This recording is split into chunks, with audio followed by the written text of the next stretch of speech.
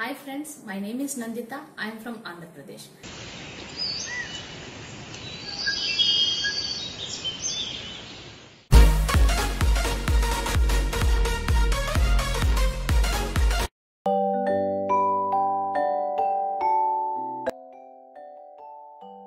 Children, the wide range in the structure of higher plants will never fail to fascinate us, even though the angiosperm shows such a large diversity in external structure or morphology. They are all characterized by presence of roots, stems, leaves, flowers and fruits. In chapter 2 and 3, we talked about classification of plants based on morphological and other characteristics. For any successful attempt at classification and at understand any higher plants,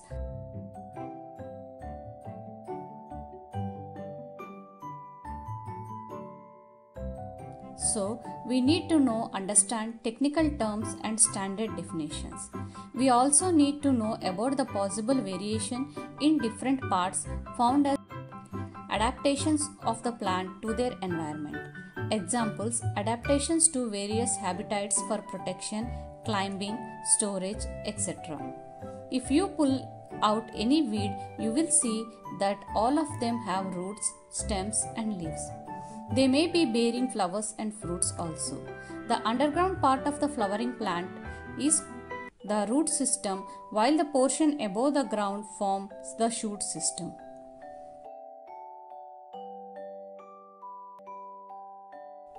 Now let us discuss about flowering plants. The plant body consists of main axis, which may be branched or unbranched, bearing lateral appendages. The main axis is divided into two of the plant, that is root system and shoot system. The underground root system develops from the radical embryo and helps in fixation of the plant as well as absorption of water and minerals. Shoot system. The aerial shoot system develops from the plumule embryo. It contains root, stem, leaves as vegetative parts and flowers, fruits and seeds as reproductive parts. The vegetative parts are involved in various vegetative functions like structural organization, fixation, absorption, nourishment, growth and maintenance of various components. Reproducing parts are for sexual reproduction and germination of new plants. Now let us discuss about the root. In plant, the root is the non-green, cylindrical and descending part that normally grows downwards into the soil. It does not bear leaves, buds and not distinguished into nodes and internodes. In majority of the dicotyledonous plant, the direct elongation of the radicle leads to the formation of primary root, which grows inside the soil. It bears lateral roots of several orders that are referred to as secondary, tertiary, etc. The primary roots and its branches constitute the taproot system as seen in the mustard plant. In monocotyledonous plants, the primary root is short-lived and it is replaced by large number of roots. These roots originate from the base of the stem and constitute the fibrous root system, as seen in the wheat plant. In some plants like grass, monster and the banyan tree, roots arises from the parts of the plant other than the radicule and are called adventitious roots. The main function of the root system are absorption of water and minerals from the soil, providing a proper anchorage to the plant parts, storing reserve food material and synthesis of plant growth regulators.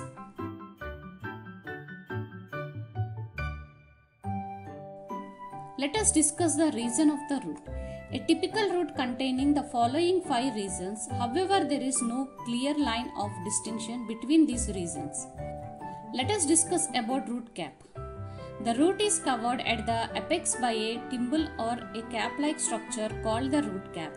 It protects the root meristem from friction of the soil particles and also protects tender apex, which allows the passage of root through cells.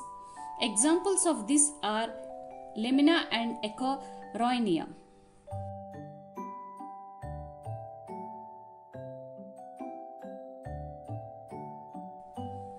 The second one is growing point. It is also called meristematic zone. The growing point or meristematic zone is a small, means about 1 millimeter in length, thin walled region having dense protoplasm. It lies partially within the partly beyond the root cap. Its cell divided regularly and repeatedly for elongation. It is responsible for the growth of the root.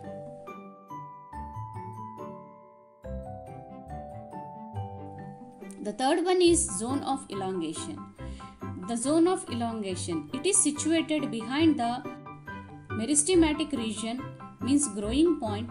The cells elongated speedily and increases the length of the root. The cells of this region can absorb water and minerals from the soil. Fourth one is root hair zone. It is the region where primary tissues differentiate into the root. The vascular tissues like xylem and phloem are formed in this region. Root hair zone is the most important part of the root for absorption of water from the soil. The root hairs increase the exposed surface of the roots for absorption.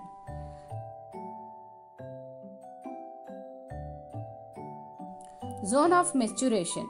This zone contains mature cells. It forms the permanent zone of the root and also gives out lateral roots from the interior part of this region. Example, in dicots and gymnosperms, the roots of parasitic plants lack root caps. In aquatic plants, root hairs are usually absent.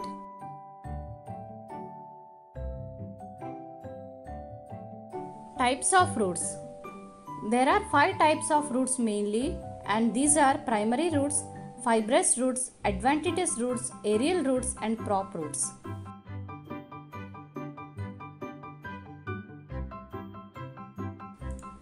Examples of taproots are conical roots, fusiform roots, napiform roots, tuber roots, nodulated roots.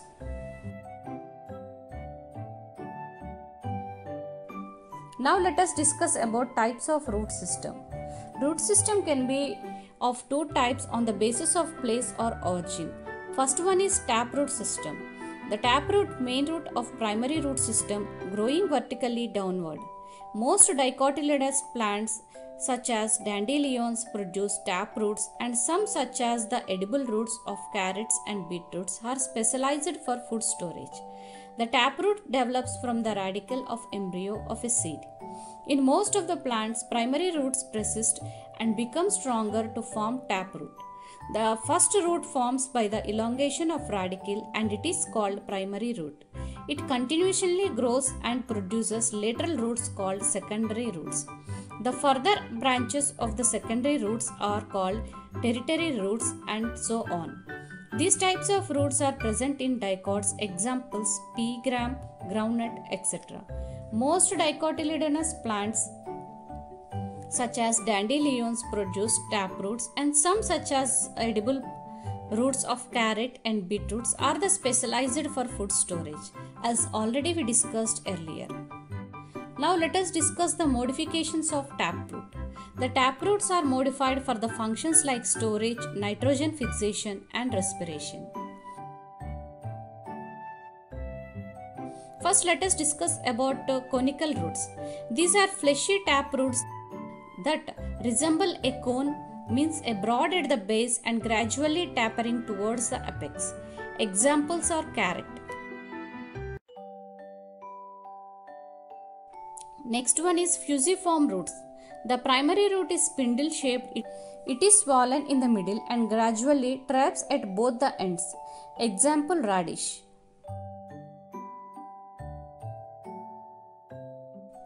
Napiform roots.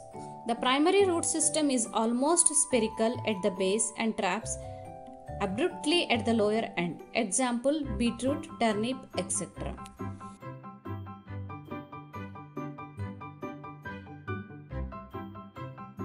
Tuberous roots. The primary roots become thick and fleshy but do not attain any definite shape, means irregular shape. Examples are 4-o'clock plant, Echinocytosis, lobata, etc.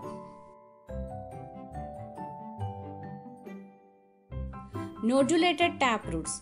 In this, the secondary, tertiary, and sometimes primary roots bear many small irregular swellings called root nodules, which contain countless minute nitrogen fixation bacteria of genus Rhizobium. Examples of this are groundnut, clover, pea, Pisum setavium, etc.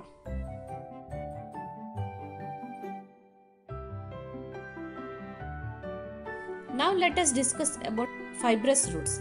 There are underground roots which arises in a group from the nodes of an horizontal stem. The main roots are of equal length. They give off small branches. Both the main root and their branches are thin and thread-like structures. Therefore, they are called fibrous roots.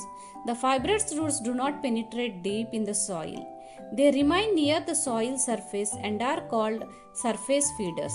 Examples of these are wheat, rice, onion, etc.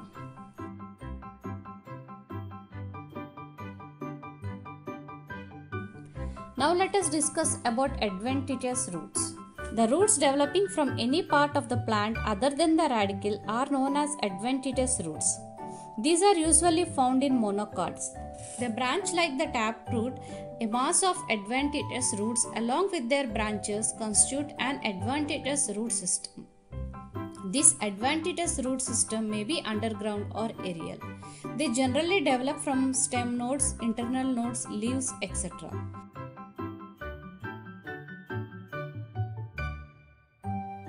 Horizontal stem of creepers often develop adventitious roots from the nodes. Examples of grass, wood sorrel, etc.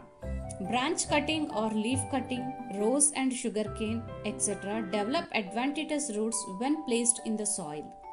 In coleus, the cutting develops adventitious roots on being partially immersed in water. Hormones also induce development of adventitious roots. The adventitious roots can be further classified as on the basis of nature of development. Modification of adventitious roots as follows. The adventitious roots are modified to perform several additional functions like food storage, mechanical support, and other vital functions. The first one is fleshy adventitious roots. The adventitious roots become thick and fleshy due to the storage of food. Nodules roots. These roots have swelling, occurs only near the tips. Examples: arrowroot, curcuma, amad, etc.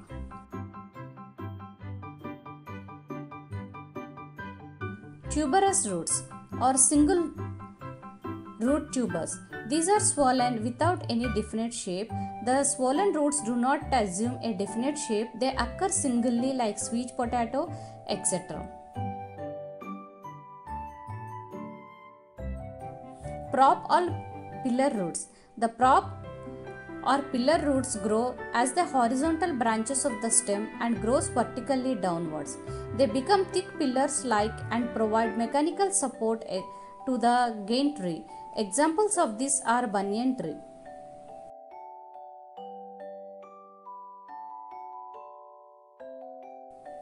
Slit roots. These are small, thick, supporting roots growing obliquely from the basal nodes of the main stem. These provide mechanical support of the plant. Example: sugar and maize. Climbing or ceiling roots. These roots are found in climbers. They may arise from the nodes. Examples: money plant. Assimilatory or photosynthetic roots. These roots have chlorophyll and they can synthesize their own food. Example: aerial or hanging roots of some orchids.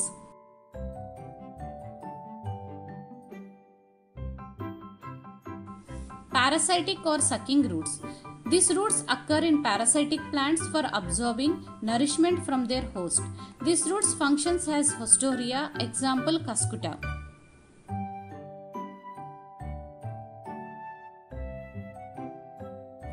Fasciculated fleshy roots.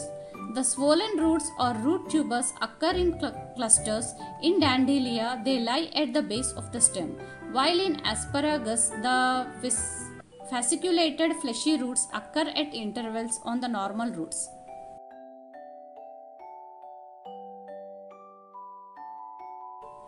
Palmate roots. The fleshy roots are thickened like the palm of human hand. They similarly possess finger-like outgrowths, example orchis.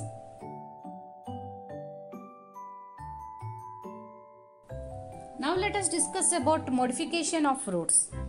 The modification are the changes in shape, forms or structure in any organ to carry out special functions other than or in addition to the normal function.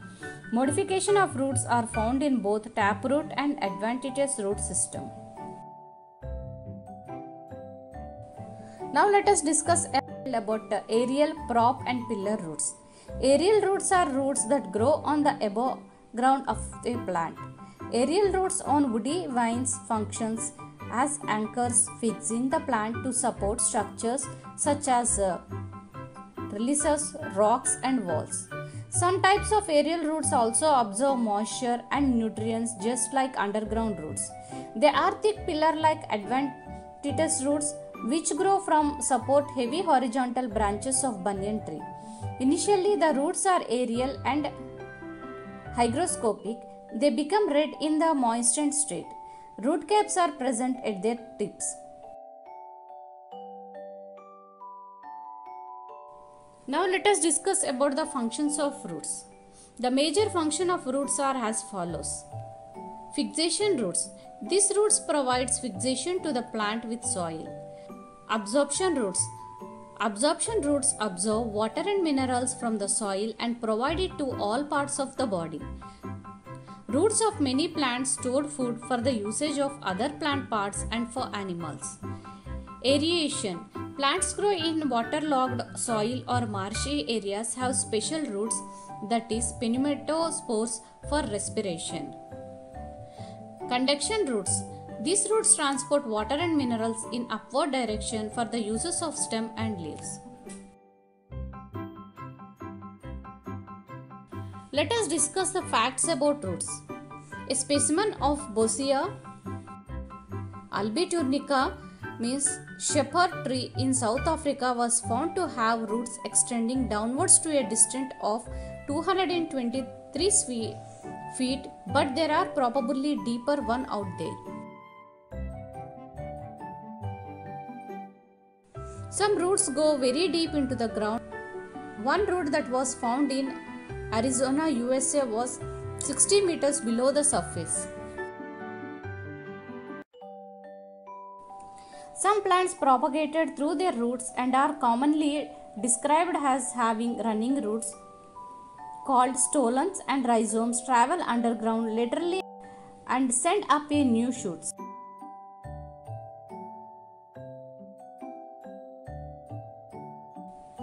A banyan tree, the great banyan tree growing in Indian Botanic Gardens, Kolkata, has 1775 prop roots. Its main trunk has decayed. The crown of the tree has a circumference of 404 meters.